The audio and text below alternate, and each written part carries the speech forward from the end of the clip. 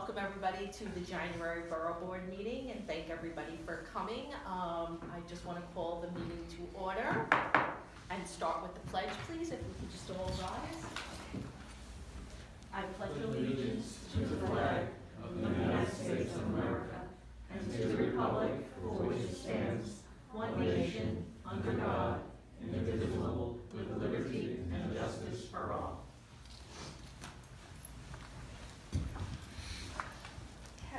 We're going to start with the attendance. We have everybody present from all of our elected officials. Brooke was kind enough to email everybody a copy of the minutes. Can I entertain a motion? Jerry first, Joe second. Okay, so we're going to move right into our presentation. We have the New York City Health and Hospitals here with us, and they are going to discuss the origins, eligibility, and benefits of their New York City care program. So, the floor is yours. We sent a presentation. Did you, a PowerPoint presentation, did you get it? Or? No. Okay. No, I thought you were going to bring a... Okay. That's all right. It's all right. I can You emailed it to me? Well, Jonathan did. Yeah. Yeah, right before we That might be easiest. got on the ferry.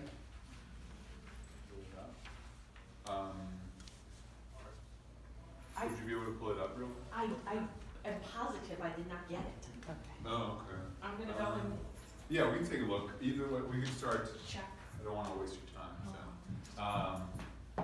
I can start talking about it. So I'm Jonathan Jimenez. I am a family doctor and also working on the NYC care team, specifically on community partnerships. Part of why I'm here to share with you about the program. How many of you have heard about NYC Care? By show of hands. Okay, 3. What have you heard so far about the program? I've kind of just heard it briefly in passing. Okay. It's some kind of outreach program. Okay, outreach program. So as you'll see soon, one of the first slides that I wanted to highlight was the number 600,000 people we think are uninsured in New York City, estimated. A good proportion, about half, we think are eligible for health insurance. And so a big part of the programs that the city is running right now are to get people insured, make sure they're screened and they have access to healthcare through health insurance. However, there are a large number, the numbers vary, but anywhere from 200,000 to 300,000 people who we think are ineligible for insurance or for whom insurance is unaffordable by the Affordable Care Standard. So that means their premium is more than 8% of their income. And why would they be ineligible? Ineligible, yeah, that's a good question. So the main reason that people are ineligible, the New Yorkers are ineligible for health insurance, is because of immigration status. So if they're unauthorized immigrants who arrive, then they wouldn't be eligible for health insurance through the New York State of Health. So if they have a driver's license, that would make them eligible? No, unfortunately not. I'm just curious on. No, yeah, especially with the new law, that would make sense. But no, because it's at the state level, Medicaid is still not available to undocumented or unauthorized immigrants. But we know because of the law, this is helpful, thank you. We know that because of the law, all our emergency rooms have to take in, and because it reflects our values, right? We want people to be taken care of in case of emergency. So we have still people that are uninsured going to emergency rooms for hypertension, diabetes, but we saw, at least in the health and hospital system, that half of those people aren't going to primary care. And so NYC Care is essentially a health access program designed to open the doors to people that aren't otherwise eligible for insurance so that they can have primary care, preventative services, and not have to go to the emergency room for their care. That's just not good care. You're not going to be able to get your hypertension taken care of, your diabetes, or get your mammogram. And the emergency room, that's not an emergency by definition, right? But we think this is important nonetheless for New Yorkers, for our communities, for them to be healthy, right? So To be eligible for the program, the specific criteria we mentioned, you have to be ineligible for health insurance. You could also be by affordability, so if your the premiums that you are eligible for are more than 8% of your monthly income. You also have to be a resident of New York for more than 6 months.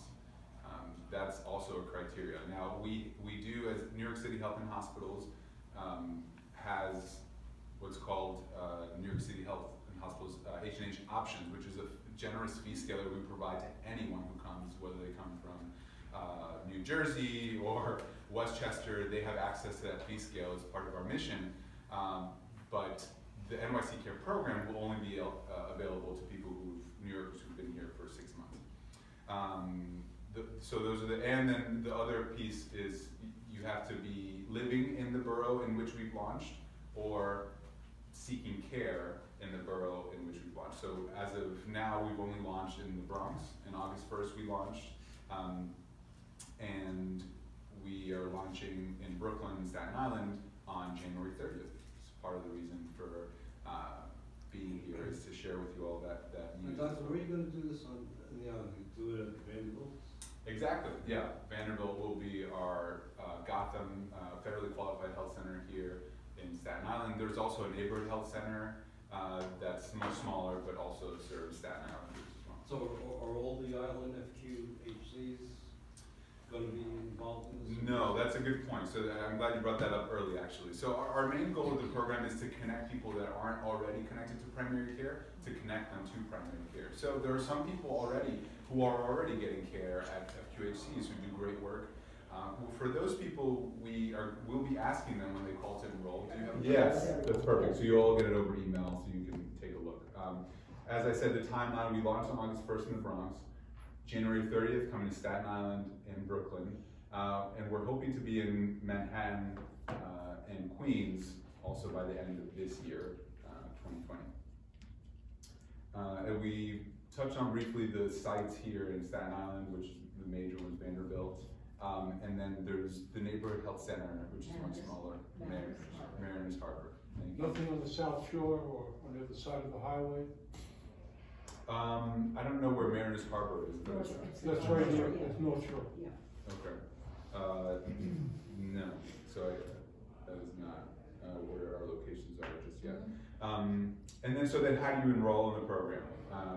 What do you tell people to do? There's the 24/7 number, which is 646-692-2273.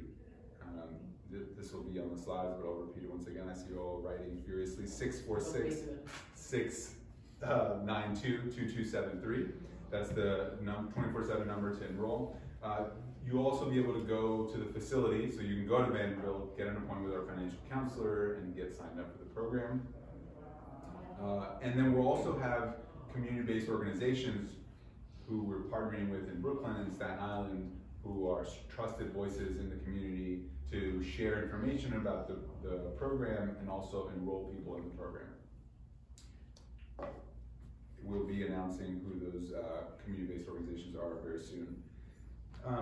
So what happens if there's a new arrival, a new New Yorker who hasn't been here quite the 6 months? As I said before, we would still encourage them to call because you could still have access to the generous fee scale which New York City Health and Hospital provides, still have access to primary care, and then when they hit the 6 months, they'll be eligible for the NYC Care program and get a membership card in the mail and all the nice benefits. As I said, in the Bronx, we partnered with 5 different community-based organizations, which we have been going to all kinds of health fairs and events across the borough. We've had great success. We met our goal of 10,000 enrollees 2 months early. We had expected that it would be within 6 months, have it in 4 months. So we're really excited about that. We filled over, I think, 13,000 fills through the extended pharmacy hours. And we've been able to offer 100% of our new patients an appointment with their primary care provider within 2 weeks, which is hard work, I'll tell you that. We're hiring lots of new doctors and new providers to take care of our fellow New Yorkers. And I suppose the last piece that I'd love your collaboration on is how do we make sure that everyone in Staten Island that could benefit from the program does. So of course you can share, I saw you wrote down the number. I think one of the best things to do is let people know about the program, people that might know other people who would benefit from the program. So spreading the word. On January 30th, also the day of the launch, we're gonna have a day of action. We had that in the Bronx. It was really a fun day, really successful. We had lots of volunteers go out, hand flyers in some of our major thoroughfares where there's during busy rush hour times to make sure we spread the word. If you have volunteers, people you think would be interested in doing that, please share your contact information with me. I'll definitely give you all my cards. Do you have like a bullet point of this, you know, rather than the whole presentation, so that we can, you know, Like a blast it on one-pager? email Yeah. and send it to everybody? Mm-hmm. Yeah. Yeah, that's great. Yeah, we have something like that for sure. Great. Yeah. And sorry. Yeah, so sharing the information as you're volunteering to do. Thank you for that. Yeah. The other level is really asking other people that are looking to connect people with healthcare insurance, referring them to us as well to see how we can work together to make sure they integrate the program into their workflow so they know about the program, and people that are connecting people with services know about the program. We've already emailed several organizations in the community, but you know, sometimes cold emails are not replied to understandably. So any connections and relationships that you all have with these organizations would be really helpful. I just wanted to backtrack a little bit. So as far as the eligibility, you said you have to be a 9-month New York resident. 6 months. 6 months? Mhm. And is there any other? And so 6 months in New York, and because we haven't launched across New York, Right. the other criteria right now is that you either live in Staten Island or one of the boroughs in which we've launched, or are trying to get care there. And are ineligible for insurance. Yeah. Due to immigration Immigration status. Yeah. status, right. But this is a good point, actually. Don't feel like you need to do the screening, right? So when they call the number, we will be screening them for insurance. So really just refer everyone that is uninsured, has had trouble getting insurance. We'll make sure they get connected to the right place. Yeah.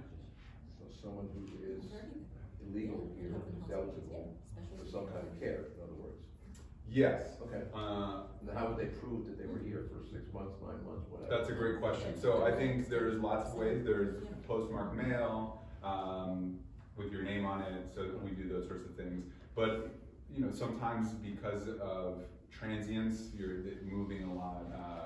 It can be difficult. So we do accept self-reporting. So if you write a letter and sign it saying that you lived here 6 months, we accept that. So your word. But we ask for mail, things like that. So anybody who's applied A for lease. those licenses, one of the identification license, certainly 6 months from that day. is very- Oh yeah, that's a great point. Yeah. I actually don't know is there a criteria, a residency criteria for the licenses? Just walk in and give it to you. Okay. I'm pretty sure. Okay. So yeah, so from date of issue, that would be a helpful way to do it too. Yeah, so I will share with you the slides, but also something that you could share over email. Like I said, we're looking for both volunteers for the day of action, but also any other organizations, cultural health organizations that you think would benefit from this information. I'm happy to come myself to continue to do these presentations. Soon we'll have the community-based organizations on board, and they'll be able to do tabling at health fairs or present at other events to make sure we get the word out about the program. Yeah. Are you having any interaction with the school system, Department of Education, to let them know that this information is going to be available to their parents? That is a great point. It's not the first time. I've heard that before, but we actually haven't made that connection. But I'm glad you brought it up because it's a key. Well, there are 1 million children in the school system in the 5 boroughs, and Yep. certainly would be an opportunity to have the information disseminated through them, as opposed to just standing out handing leaflets at a shopping mall or a ferry or One wherever. message is going on. Yep. Yeah, that's true. I mean, even if half the children throw the papers out, Yeah. you still have 500,000 kids who may bring a piece of paper home that says, Mhm. A collaboration with DOE is definitely something that we should consider and talk through. So, Yeah, absolutely. yeah. again, I don't know if they cooperate with you, quite Mhm. frankly, but something. They're a sister city Yeah. agency. Yeah, I think that they could do the backpack letter, because they do it all the time for different city programs. Oh, that's good to know. What is it? The what? The Backpack. A backpack letter, they call Yeah, it. they just stuff them and then every, Oh, okay. the child put in a Yep. backpack and. Okay. You expect them to There do it are in 3 weeks, we'll see. Our organization. Yeah, oh, no, I it's know not this gonna for be a fact, done there that are quickly. organizations similar to yours that are, displayed inside schools and stuff like that, Mhm. and so to speak advertised and Mhm. spoken about, so they're not a secret to schools. Okay, great. Is there an age that they have to apply, like a certain age, like 22 to apply? That's great. That's a good question.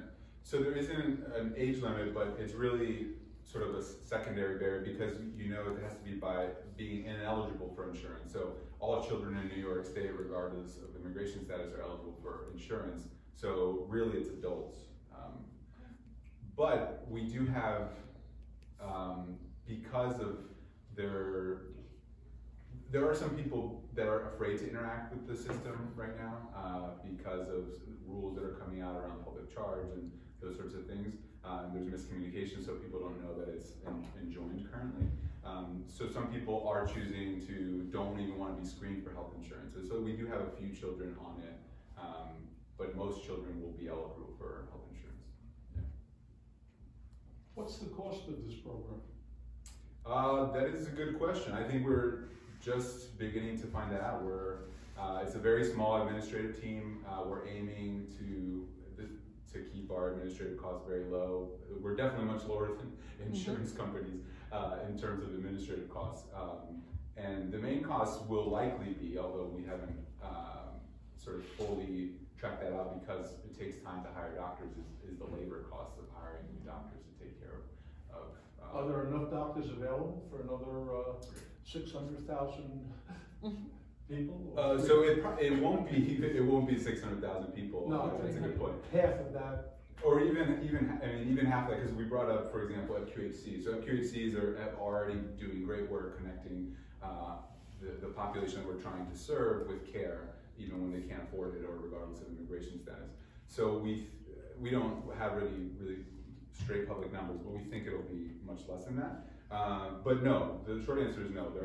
We don't have enough doctors currently, so that's part of the project that we're doing right now. Is So we're really hiring doctors. up to meet the need. Exactly. So present state, right? We know that we will begin to have an influx of patients because of NYC Care, and as such, we're hiring practitioners to take care of the new patients. And these are gonna be like private practitioners, so if folks are part of that program and they sign up, they'll be going to that doctor's office? They will go to any doctor that's within the New York City Health and Hospitals system. That agrees to be in the program.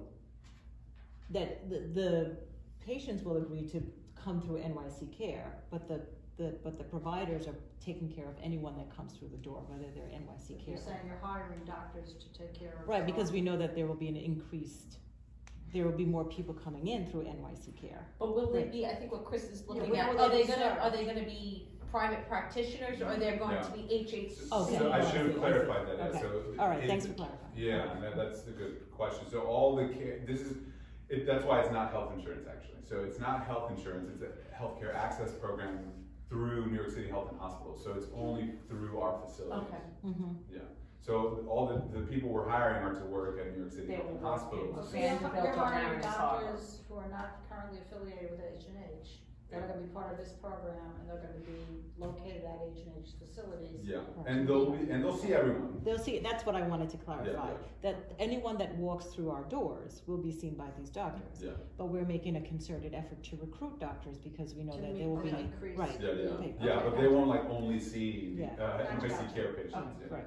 Is there a copay that they're gonna have to, the patients are going to have to pay?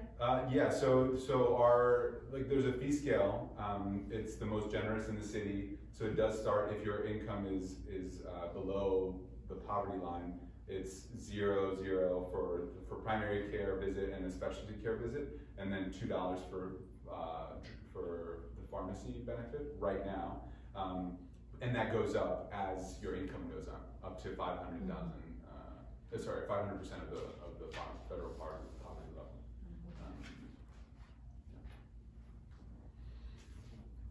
Anybody else have any questions?